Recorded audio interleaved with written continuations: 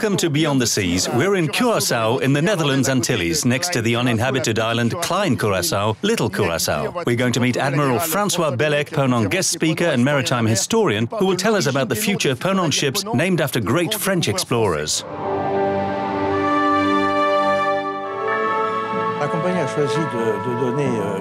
The company has chosen the names of three major explorers of the Pacific.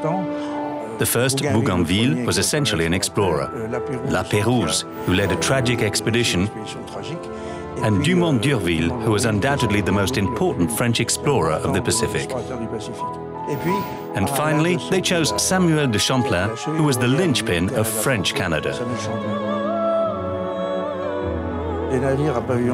Ships flying the French flag will therefore bear the names of these explorers who did great service for France, and who are part of the group of brave men, mainly English and French, who from the end of the 18th century and up to the mid-19th century finished the exploration of the dark side of the Earth.